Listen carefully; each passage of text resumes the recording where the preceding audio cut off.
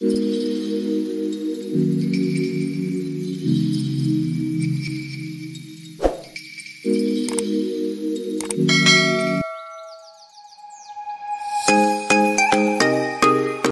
mga sisis! So for today's video, ang isi-share ko po is how to lengthen your eyelashes using our favorite mascaras.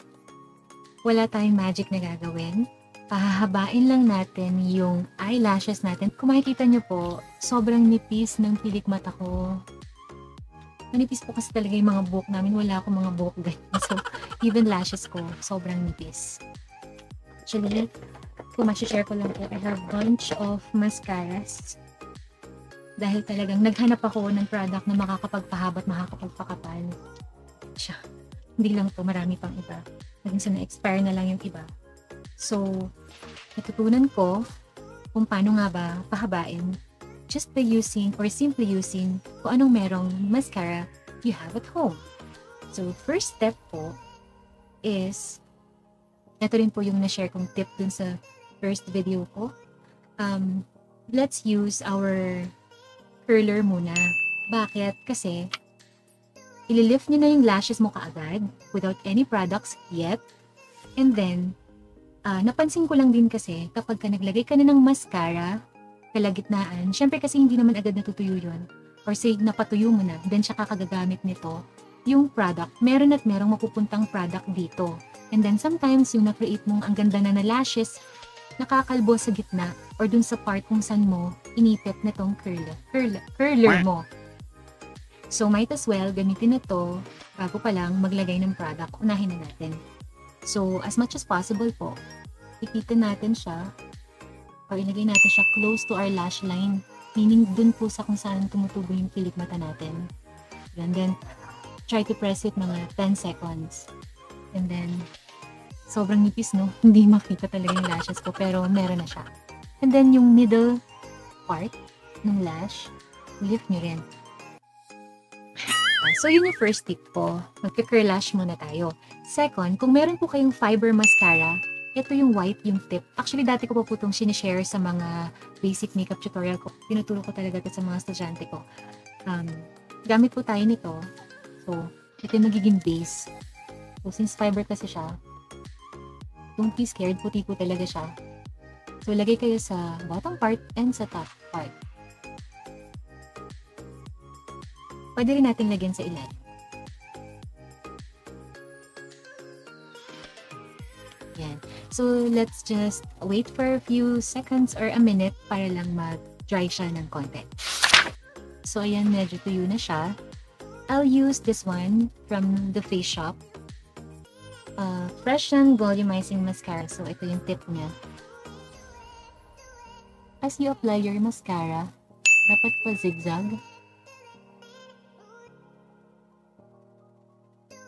And try to roll para makuha po yung product. Zigzag na pa-roll pa at the same time. Then, try din natin sa baba. Dito sa baba, sobrang konti lang naman yung hair. And at the same time, manipis talaga.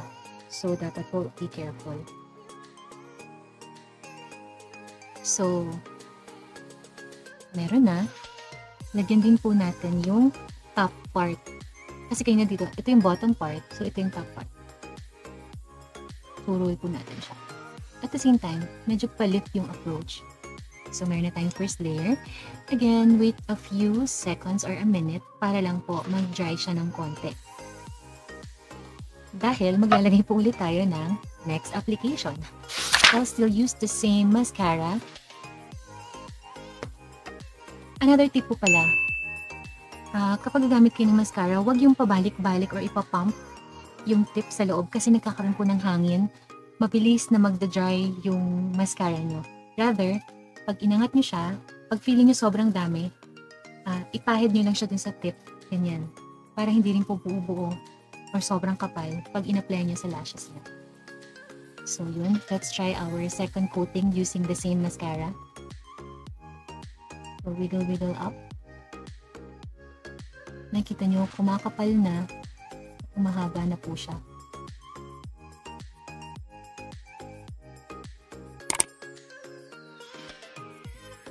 make sure po na walang clog sa dulo. Yun yung tulong ng zigzag approach eh.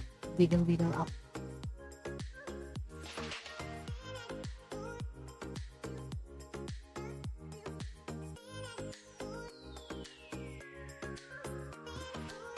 So, tiyaga-tiyaga lang para lang magkaroon ng magandang lashes.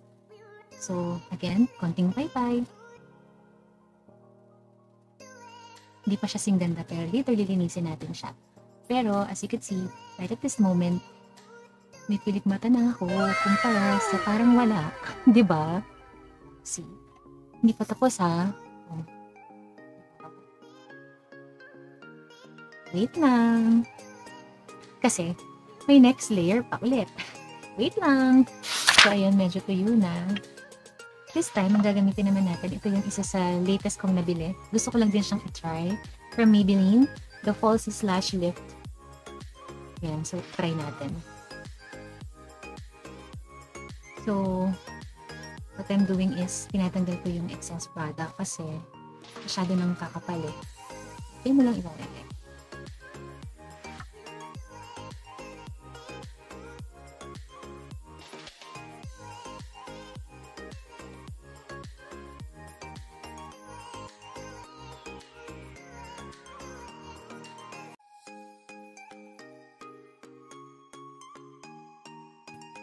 And then, medyo pag mas tuyo-tuyo na siya ng konti. Tsaka nyo, gagamitin tong side ng finger to lift it habang medyo basa pa siya. Yung palapit ng matuyo. Huwag yung masyadong basang-basa kasi you'll get the product off. So, patuyin natin ng slight. Pwede kang tumapat sa fan or sa aircon, di ba? Yan, so medyo tuyo na siya. So again, yung sinabi kong technique kanina, you can use this side of your finger para i-lift siya. Push natin siya. Tingin tayo pababa. Then, count tayo mga 10 seconds. Parang yung pagtingin mo sa baba is somehow helping na ma-push yung mga lashes mo na yung magdikit sila lalo dito. Side ng finger mo. Mga 10 seconds. O, diba? Winner. Bet mo to.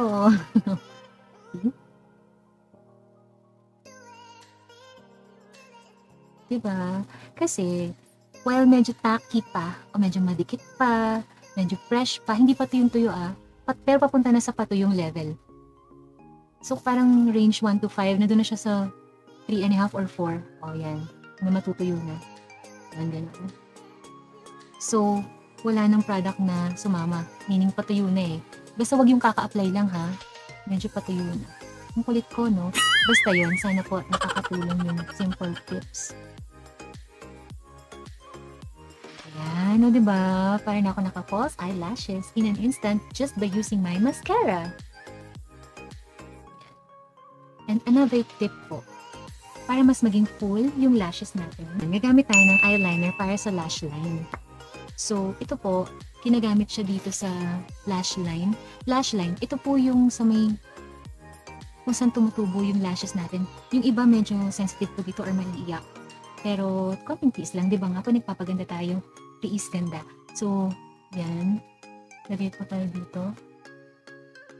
Yan, kung makikita nyo, magkakaroon na ng dark line doon.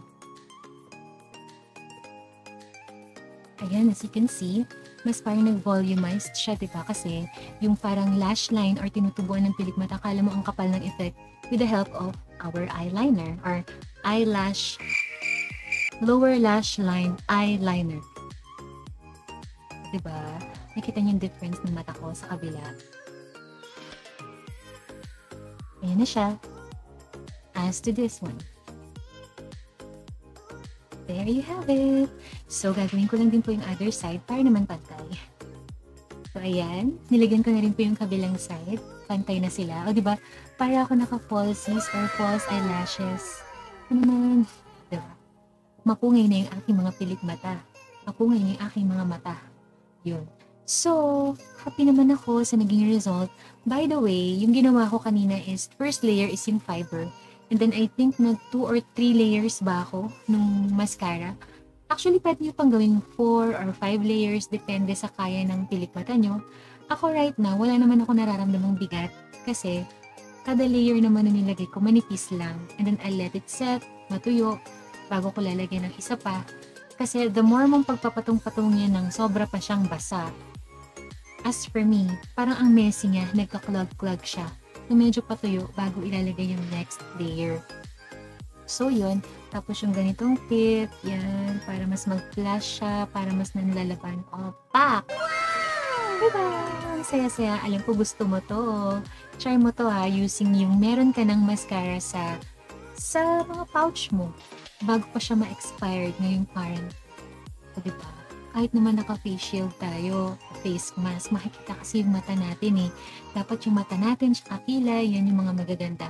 Lipstick kahit wala na yan kasi naka-cover naman, diba? So, pwede ka rin maglagay ng usual eyeliner mo. Pero sa ngayon, hindi po muna ako nag-eyeliner kasi nga, di ba pa nag-eyeliner ko, wing, sobrang pack, so hindi masyadong makikita eh. Mag-aagaw sila ng eksena. So ngayon, binigyan ko muna ng moment yung mga lashes ko.